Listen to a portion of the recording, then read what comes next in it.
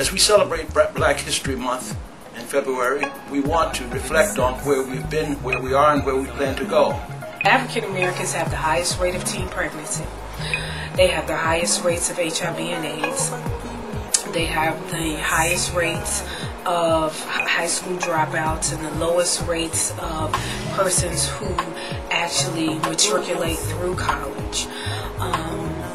They have the highest rates of STDs and STIs.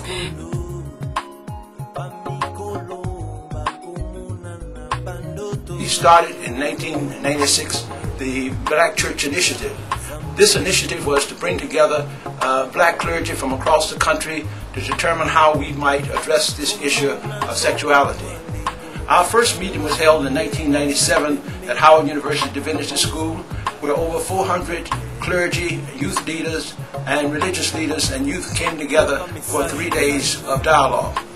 We've been very successful in getting traditional African American denominations like the AME and the National Baptist Convention and the Progressive Baptist Convention and the Church of God in Christ to open their doors for discussion between youth and adults, clergy, parents, on these issues which are paralyzing our community.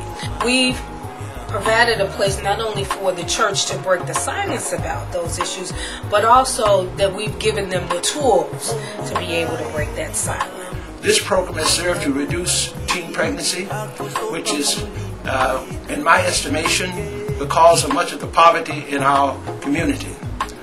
Dr. Jocelyn Elders indicated on one of her speeches that 70% of the poverty in the black community can be traced to teen pregnancy. If we are to eradicate and reduce poverty in our community, we're going to have to break this cycle, and that's what we're trying to do in the Keeping It Real program.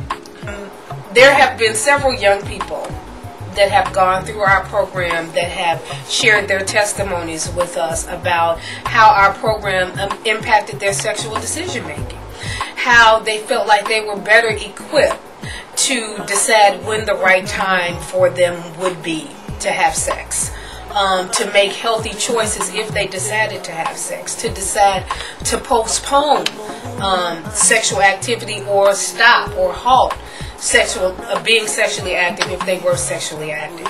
This year's summit will be July 8th through the 10th at Howard.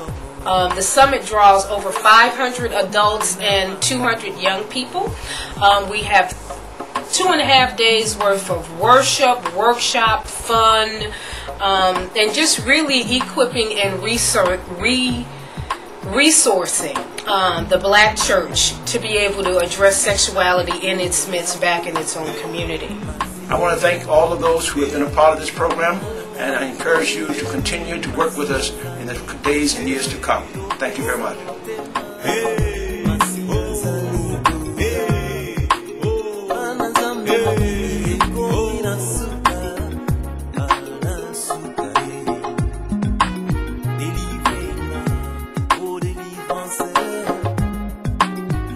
Benga